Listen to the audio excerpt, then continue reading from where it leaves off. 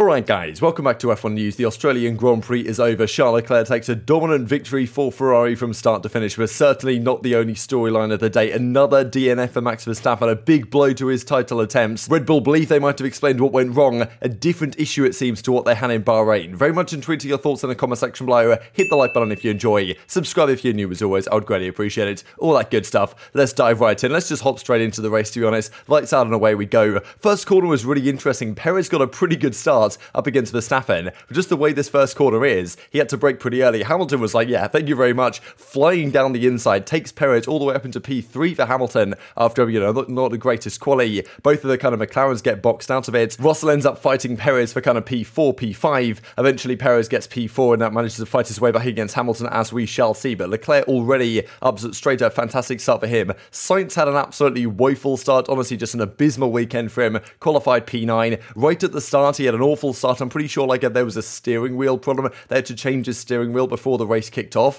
and therefore he had some sort of anti-stall thing enabled. Basically got an atrocious start, ended up P14, then tried to fight his way back on lap 3, got very optimistic around the outside of turn 9, completely butchered it on the brakes, ends up on the grass and then gets stuck in the gravel, right? And that's the thing, the gravel, very unforgiving, and finds himself beached in the gravel trap. That's over. The 17 race point streak for him comes to an end. So honestly, if he'd have been a bit more patient off the start, taking a few more laps to warm up the hard tyres he was on, going for a longer stint, then he could have really made something happen, because the Ferrari today was an absolute monster of a car, there's no doubt. And it incites his hands. He could have made a great run right as the race went on. He could have easily got, top 4, top 5, potentially podium, who knows. That would have been one of the more exciting things of the race if Sainz had been barreling up the field. Doesn't happen for him though. He talks about some of the issues that they were having behind the scenes in the garage before everything kicked off. So yeah, the steering wheel he had to change and some other problems Ferrari have had. It's not plain sailing for them as a team, but Charles Leclerc, if Charles Leclerc was a team, he would be top of the Constructors' Championships right now, which is pretty incredible. But yeah, Sainz not putting the greatest pen to paper in terms of trying to say, yes, he can still be the #1 driver for this team. It's only a matter of time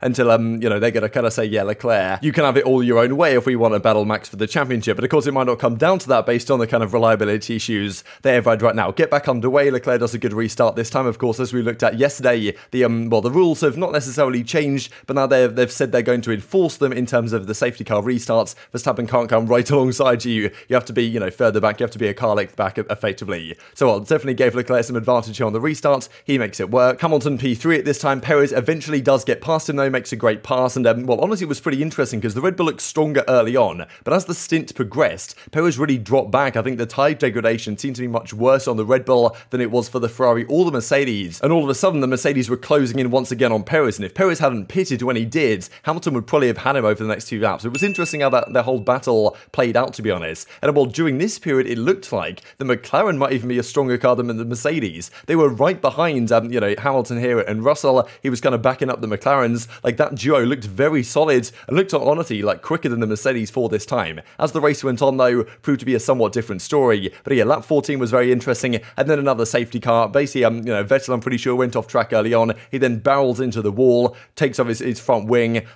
caught it on the curb. Maybe just a bit too optimistic with this, very suspect Aston Martin car right now. He barrels off, new safety car comes out. What that means is Perez and Hamilton having just pitted, Russell manages to get both of them with the cheap kind of safety car pit stop. So he finds himself up into third. Leclerc first still, Verstappen in P2. But and Alonso found himself P4 because he hadn't pitted yet and was going for a long stint. Didn't really work out for him though. There was a driver that did go for a long stint that worked out for. We'll look at here in a second. Now, the restart goes through. Honestly, a really interesting restart because Leclerc got a pretty tough start. He understeered into the final corner, gave Verstappen a great run down the pit straight, and I thought with the kind of extra straight line speed the Red Bull had, he was potentially going to breeze past him. Leclerc manages to hold on to the position into the second straight as well, then into the back straight, and all of a sudden within a few laps, Leclerc's once again putting time on Verstappen and the Red Bulls. That Ferrari was an absolute monster. But arguably it's more of the Red Bulls being slow because the Mercedes looked much better this weekend, but maybe it only looked better in comparison to the Red Bulls looking much slower, because in terms of the Mercedes to Ferrari pace differential wasn't too much different to what we'd seen at the last couple of races, but the Mercedes was much closer to the Red Bull, maybe showing that they are the ones that have dropped off the pace a fair bit, at least in terms of the setups for this weekend. But Perez manages to get Russell back. He moves up into P3, of course, just behind Verstappen, but then this happened. Max Verstappen out of the race. I was looking at the timesheets, right, and I was seeing Verstappen lose a second in about in one corner. I was like, what happened? Did he lock up again? Something went wrong. All of a sudden we see this shot of him, getting out of the car. This seemingly was an issue they were prepared for, or at least not necessarily prepared for, they didn't want it to happen, but I thought it might be a possibility. Pretty sure Perez, he went on the phone to the engineer on the radio, and the engineer said, look, it's not something we need to really worry about. It was an issue that they thought they might have with their car. It does go wrong out of the race. Another Red Bull powertrain issue, right? We've seen already Yuki Tsunoda has gone through like 2 power units. Gasly's one exploded at Bahrain. Of course, the fuel pump issues that caused the failures at Bahrain for both Red Bulls. Like an awful start to the season for them in terms of reliability, and puts them so much on the back foot in terms of this championship battle, not just on the Constructors, but also on the World Drivers' Championship with what Leclerc is doing right now. Leclerc just dominates the rest of the race, ends up winning by 20 seconds. There was a lot of talk as well about the fastest lap of the race, because Leclerc was on the radio saying, look, should I go for the fastest lap? I want to do it before I get to traffic, because I might not get it, right? And the Ferrari engineer was like, look, we think you're going to get this pretty comfortably. We don't think anyone can match you. Good job, he did put in a great final lap on lap 58 though, because Alonso, I believe, would just have nabbed it right to the end of the race on it. He did another pit stop, because things weren't going particularly well for him. But Leclerc manages to take it once again. So fastest lap, winning from start to finish. Alex Albon, though, we've got to mention him before we talk about Leclerc a bit more, because the Williams team did an incredible tactic, an incredible strategy of just saying, look, Alex, just go as long as you possibly can on these hard tyres. And apparently, the hard tyres held up ridiculously well on the Williams. He did 57 laps on the tyres he started with at the start of the race, went on to the softs for 1 lap at the end, and managed to hang on to 10. So it was unbelievable. I guess they were kind of hoping that Latifi would bid it in the wall again, even though not good for their bank account. But, maybe a late safety car would have done wonders for this team, but they still managed to pick up a 10. So awesome stuff. That leaves Aston Martin, the only team to have failed to score a point so far this year. Didn't really expect that to be the case. But yeah, here goes Leclerc, 20 seconds ahead of Perez, Russell in P3, Hamilton P4. The end was quite interesting between both Mercedes, because it seemed like Hamilton was going to push Russell, maybe overtake him, fight for the podium, but seemingly some sort of overheating issue for the Mercedes. Hamilton was pretty much told, just stay behind and ease up, and that's kind of why that radio message came in, saying you're making it very difficult for me. That wasn't to do with the fact that, he'd obviously got unlucky with the safety car benefiting Russell, and also when Perez passed him, he had a chance to come back at him, but the safety car came out just at that point, and therefore he couldn't get back at him, because he might have been able to have a chance to go back, but the safety car comes out, so the positions were locked at that point. Hamilton's somewhat unlucky, but certainly not the fault of his team. The reason why that was said is because I believe they were telling him, just ease off, don't battle Russell, and he's kind of saying, well, look, my driving instincts want me to go for him, but, reliability, I suppose, at just finishing the race above all, given what we've seen with Verstappen. These are the top 10, and Charles Leclerc with the grand slam. So he gets the fastest lap of the race, leads every single lap of the race, starts from pole position as well, right? So every single year this has been achieved. It's not been achieved many times. I believe 26 drivers in history have achieved this. 18 of them have won the World Championship at one point or another. Effectively the last 10 times this has happened, the driver that's achieved it has gone on to win the World Drivers' Championship that year. Is that a sign of what's to come here for Leclerc and the Ferrari team? Because they looked monstrous today. This also from George Russell, doesn't matter how fast your car is if you don't make it to the end. Very much true, and Red Bull certainly have to figure out very quickly what they are going to do about their reliability problems, because as Max even says, he doesn't even want to think about the championship. They're in a horrible spot, they're so far behind, and of course the championship is very long, all sorts of stuff can change. It's it's not written off by any means, but the fact that they're not even really wanting to think about the championship, they've just got to focus on making sure this car can get them to the end of the race. And I was kind of concerned about Perez, right, whether he would just retire as well in a Bahrain type situation. He manages to make it to the end, but yeah, not looking good at all for them. Of course, we've got to talk about what potential issue this might have been. Helmut Marko says,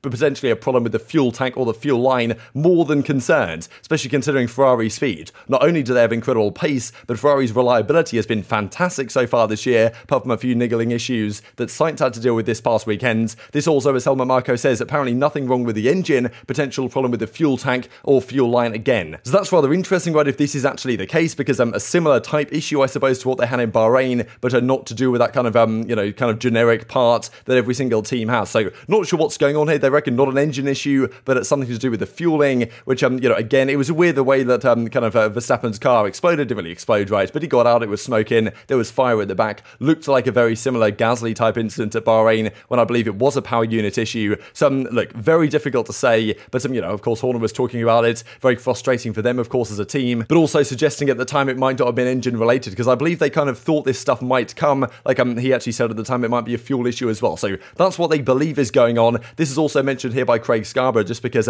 seems like the only external fuel line comes from the tank to the high pressure pump on the engine. This might be the cause of the failure kind of right here. So potentially that's what's going on. It's very tough to say. Maybe we'll find out more over the coming days. But they seem to get on top of the issue they had in Bahrain when they went to Jeddah, but now potentially a new issue arising. Seemed like they kind of knew this was coming as well, just because, as Adam Cooper points out, before the race began, they made a fair few Parc Ferme changes for Verstappen's car. The auxiliary radiator, they changed that for Perez as well. The fuel cell loom. I'm not an expert on what all these parts are, but like, they changed a fair few things around on Verstappen's car, potentially kind of thinking there might be some issue there, which ended up coming back to bite them anyway. So, remarkable situation. Verstappen falls out again, another DNF. People were saying the number one in his car. Stands for the number of races he's finished so far this season. Got to talk quickly about the Mercedes as well, because yesterday I think they looked somewhat better this weekend, especially in terms of race pace towards the end of the stints as well. Seems like Hamilton was actually running with an extra 1.5 kilos on his car, just straight up sensors, trying to gather data to sort out their issues. So pretty incredible that Mercedes are resorting to put extra weight on the car, just so they can understand a little bit more about their issues that maybe they can't do in simulations and this type of stuff. And also it was then kind of mentioned by Mercedes after the fact that it was better,